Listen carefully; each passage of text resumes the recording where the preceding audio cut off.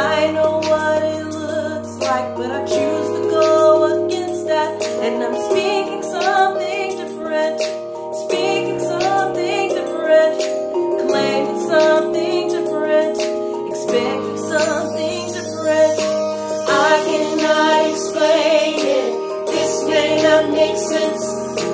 I know what it looks like, but I choose to go against it. And I'm speaking something different. I'm speaking something different. I'm claiming something different. Expecting something different. This week will be a week for miracles. I said this week will be a week for miracles. I said this week will be a week for miracles. I said miracles.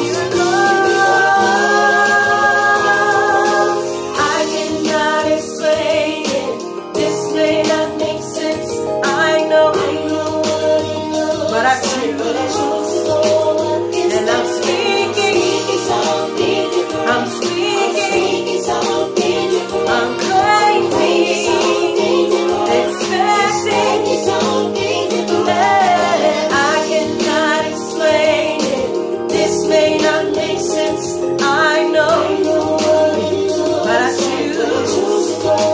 And I'm speaking something different. I'm speaking something different. Proclaiming something different. Expecting something different. This week will be a week for miracles. I said this week will be a week for miracles. I said this week will be a week for miracles. I said miracles, miracles. This week will be a week for miracles. I said this week will be a week for miracles. I said this week will be a week for miracles. I said miracles, miracles. I don't have to wait till I see it. I'ma praise him now, 'cause I believe it. I don't have to wait till I see it. I'ma praise him now, 'cause I believe it. This week will be a week for miracles. I said this week will be a week for miracles. I said this week will be a week for miracles. I said miracles, miracles. I don't have to wait till I see it. I'ma praise him now, 'cause I believe it. I don't have to wait till I see it. I'ma praise him now, 'cause I believe it. Your miracle is on the way. Your miracle is on the way. Your miracle is on the way. Your miracle is on the way.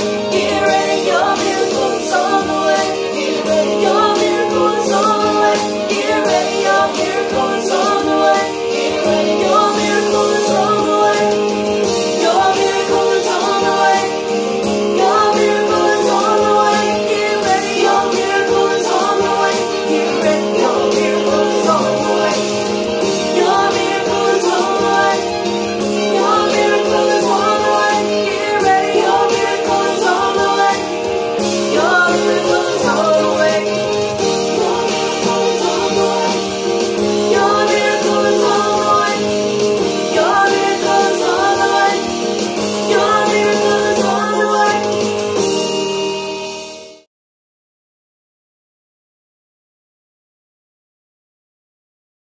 Heavenly Father, we come for no other reason but to give you glory. We come for no other reason but to give you praise. For you are worthy to be praised. We thank you for all the blessings that you bestowed upon us. We thank you for allowing us to see a beautiful brand new day. Lord, we just say thank you for allowing us to rise with our right mind. Heavenly Father, we just say thank you, Lord, for keeping us through this week safely, for keeping our families safe, Lord, for keeping our community safe, Heavenly Father. We just say thank you, Lord, because you have been everything we needed you to be. If we had 10,000 tongues, we could not thank you enough for all the blessings that you bestowed upon us. But Lord, we ask you right now to continue to come into our hearts, Lord. Search us, O Lord. And as you search us, Heavenly Father, whenever you find those things that are not of you, Heavenly Father, for those branches that are not producing fruit in our lives, those habits in our life that are keeping us from reaching our destiny, we ask you right now to trim those things out of our life, to prune those things out of our life right now so we can live a life that's pleasing unto you, Heavenly Father. Lord, forgive us for the sins that we've committed, Heavenly Father, by thought, word, and deed. But continue to equip us, Lord, with the armor of God so we can stand the attacks of the enemy. Even though the enemy comes to steal, kill, and destroy, but we serve a God that said that there's no weapon formed against us that shall prosper. We serve a God that says that if we persevere through our trials and tribulations, that we will lack nothing. It will bring spiritual maturity, Heavenly Father. We just say thank you right now, Lord, for being a God that will never leave us nor forsake us. We say thank you right now, Lord, for when we are in our darkest time, that's when you shine your beautiful light in our life. We say thank you right now, Lord, for when we were sick, Heavenly Father, you healed our body. When we were in need, Lord, you provided. You protected us from things seen and unseen, Heavenly Father. But Lord, we ask you right now to continue to move in our community, continue to move in our church, continue to move in our city, in our nation, Heavenly Father. Continue to move, Lord, and speak. For you have our attention, Heavenly Father. Lord, we just ask you right now to continue to bless us, Lord. Continue to open up our hearts and minds to receive the word that you have for us today. Allow us to be able to worship you in spirit and in truth, Lord. In Jesus' beautiful name we pray. Amen. Amen.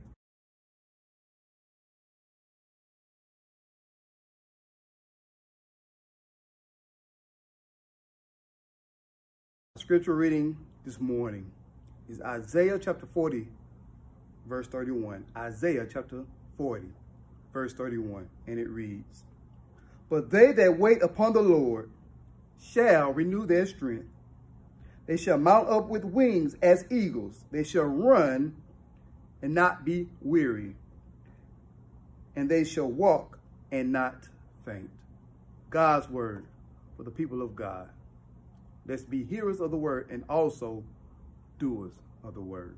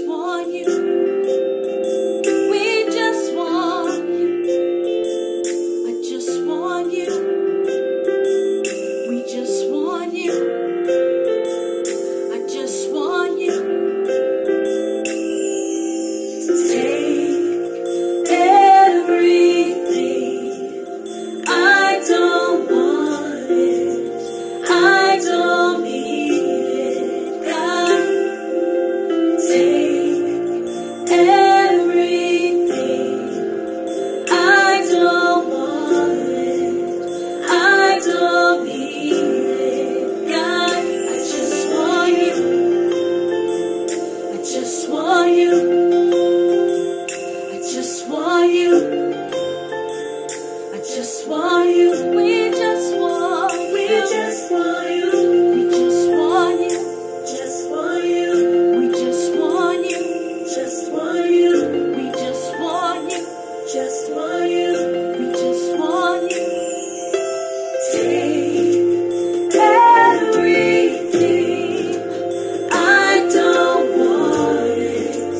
I don't need it. God, take everything. I don't want it. I don't need it. God, I just want you. I just want you. I just want you. I just want you. We just want you. We just want you. We just want you. Just want you.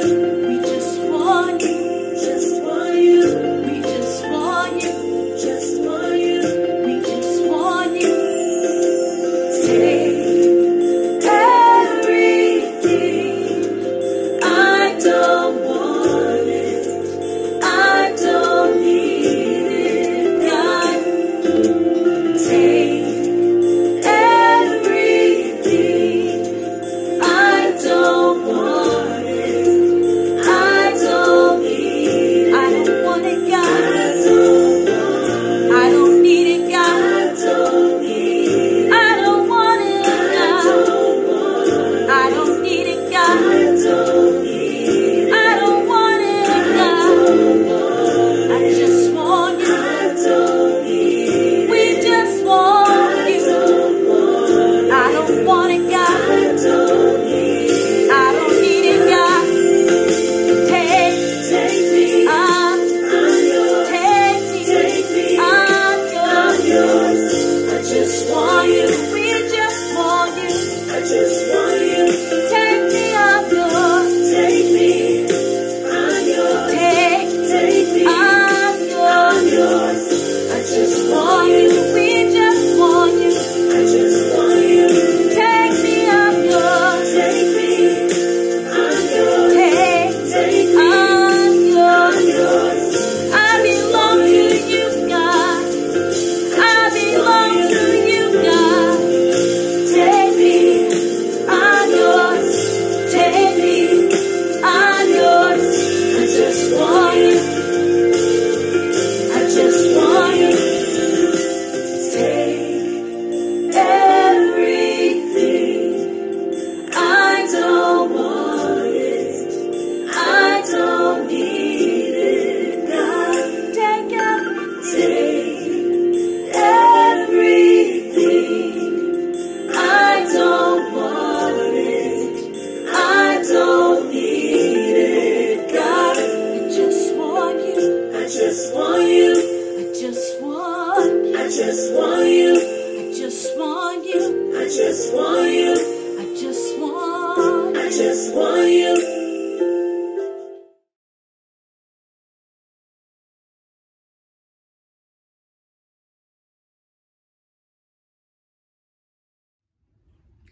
Let's bow our heads for a word of prayer. Heavenly Father, allow the words of my mouth and the meditation of my heart be acceptable in your sight. Lord, sit me down and you rise in my stead. We ask you to open up our hearts and minds to receive the word that you have for us today, Lord, so that we not only be hearers of the word, but also doers of the word. In Jesus' name we pray, amen, amen, and amen. I ask you to turn with me tonight to Ecclesiastes chapter 4.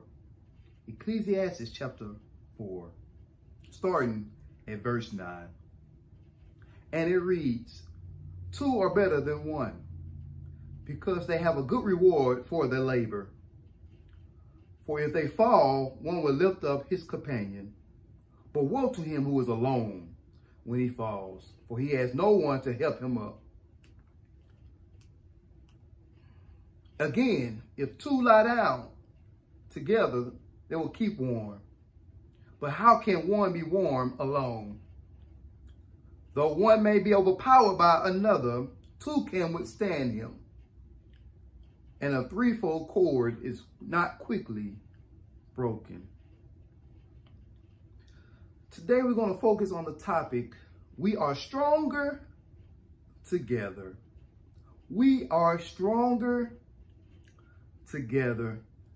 Type in the chat box, we are stronger together. I'm reminded of a sequoia tree. A sequoia tree is sometimes considered the largest living thing. They stand a massive 250 feet in the air and standing for over 1,500 years. The tree has an enormous trunk, and when standing next to the tree, it makes you look so tiny. If one could ask the sequoia tree, how have you made it this long? How were you able to withstand the storms? How were you able to withstand the winds? How have you been able to stand life situations without toppling down? The most likely answer we will think of will be its roots, that it has strong roots.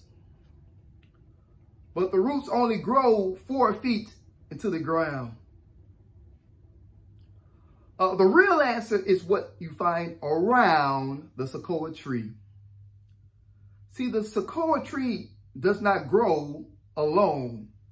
When you see a sequoia tree, you see a colony or a community of other sequoia trees. They all grow together with their roots intertwining as they grow to support one another and to keep each other standing and strong. No sequoia tree grows alone. As it is true for a sequoia tree, it is true for a Christian, that we are not going to be able to grow alone. The church is a community of believers and that come together to worship, teach, evangelize, and help build up the community. For the church to become a forest of sequoia trees, we must learn to follow the guidance of the Holy Spirit and learn how to work together. Many of our ministries have become a morgue rather than a forest because we have chosen to work alone. But today our message will contradict that belief and will show us that we are needed to work together because we are stronger when we are together. As we look at the text, Ecclesiastes is a book that warns us not to waste our lives on worthless things. It encourages us to live a godly life with godly values and eternal significance and spiritual priority. In Ecclesiastes chapter 4, verses 9 through 12, Solomon teaches in order that for us to live a meaningful life, we need to learn how to value relationships over possessions. Yes, to live a meaningful life, we need to value relationships over possessions. Amen. When we learn how to value relationships over possessions, then we can feel the meaning of life. Ecclesiastes chapter 4, 9 through 12 tells us this, or it gives us 4 ways that 2 is better than 1. It gives us 4 ways that show how we are stronger together. The first thing is this, that we're stronger together when we learn how to work together. We are stronger when we learn how to work together.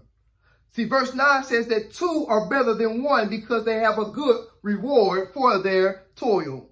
The word toil or labor speaks of hard work and diligent labor. This is not the picture of a person that's sitting in a cubicle, goofing off and wasting time doing nothing. It is not a person who is working hard not to do anything during the day. But this is a picture of collaboration. This is a picture of people coming together, benefiting from their abilities and supporting one another and encouraging and strengthening one another. Also, this is a picture of, it shows how when we work together, we can get more accomplished. It's some things that we are not able to do because we don't have the knowledge. But when we connect with somebody that complements us well with collaboration, that we can really move mountains. Amen. This reminds me of cultivating a meaningful life. When we try to cultivate a meaningful life, we got to understand that it's hard work. That if we want to be successful in ministry, if we want to be successful in life, we have to put in the work. See, doing right is hard work. Building a successful career is hard work. Nurturing a godly marriage is hard work. Raising a responsible children is hard work. Doing the work of ministry is hard work. Sharing your faith with others is hard work. The assumption of the text is that a meaningful life is hard work. But the affirmation of the text that you can accomplish more when you work together with others. See, we've all heard teamwork makes the dream work, especially if you're in education. Or team, together each achieves more. These are more than just catchy phrases and sayings. If we apply these things to our lives, we can always achieve more. If we apply this to our ministry, then we can see more growth. And we cannot and will not grow alone. The second thing is that we're stronger together when we have fallen, when one have fallen. We are stronger together when one may have fallen. Verse 9 makes the point that two are better than one, with the picture of a laborer in the field. But verses 10 through 12 makes this point that of a picture of a traveler on the road. Specifically, verse 10 addresses a common threat that every person who stands and puts one foot in front of the other may fall. It doesn't matter how experienced you are at walking, you still may fall. It doesn't matter how experienced you are at walking, you still may fall. It doesn't matter how careful you are at walking, you still may fall. The reality of life as a follower of Christ, at times we will fall. As Donnie McClurkin, it's not that you'll fall, but it's how you get up. 1 Corinthians 10 and 12 warns us that, therefore, let him who thinks he stands take heed, lest he fall. In other words, the person who thinks he or she is exempt from falling is the leading candidate for a fall. Remember this, you are prone to fall sometimes along life's journey. And note that verse 10 does not specify how you may fall. It doesn't say that you may fall if you are not careful of how you walk, or in life that you cannot recover from your fall. But what it's saying that it is a guarantee that sometimes in life, when we're doing the things of Christ, we will fall. And when we do fall, we are in need of somebody there to pick us up. See, all of us will fail at times or sometime or another. You can fall so low or so hard that you cannot get up again on your own. That you are in need of somebody there to pick you up when you fail, when you make mistakes, when you make errors in life that you cannot recover from your own. You need that person that is there to give you a hand up, that is there with the ability to guide you to restoration and not amputation. Let me say that again. You need somebody there in your corner that is there to help you toward restoration and not amputation. Amen. You need people in your circle that allows the Holy Spirit to guide them to help you up and not kick you while you are down. See, this verse concludes by telling us that woe to those who fall alone, not having somebody there with the ability to lift you up. Let's understand that when we fall, We have somebody there named Jesus that is there to help us up. And the Lord will send people in our lives to help us up when we have fallen. So we are better when we have somebody there to lift us up as we have failed. The third thing is this, that we are stronger together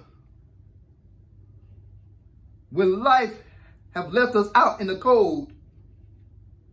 And we have somebody there that can help us out. Two are better than one when we are left out in the cold. See, this is a picture of a traveler on a journey again. And as this person walks the road, the night catches up. And the path gets dark and cold. And finally, this person must find a place to sleep for the night. But they are too far from the nearest inn. Or they may have no room at the inn. Or they may be in a desolate area that there is no place to offer hospitality to them. So this person must sleep in the elements. Sure, they have something to keep them warm, but it's not enough to keep them warm through the night. Thus, we find ourselves sometimes in a situation where we are put in elements that may put our life in jeopardy.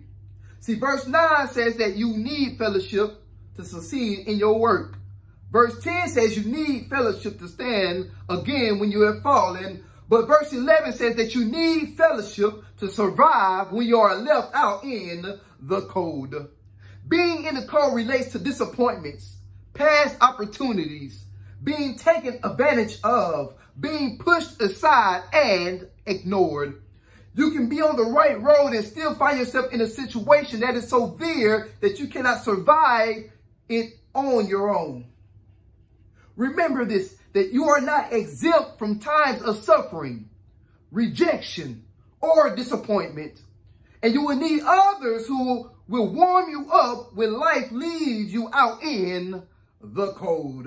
Let me say that one more time, that you are not exempt from times of suffering, rejection, or disappointment. And you will need others who will warm you up when life leaves you in the cold. Amen. When life leaves you in the cold, you will need friendship. When life leaves you in the cold, you will need support and encouragement. When life leaves you in the cold, you will need intercession, and you need generosity of others willing to be there for you when life leaves you out in the cold.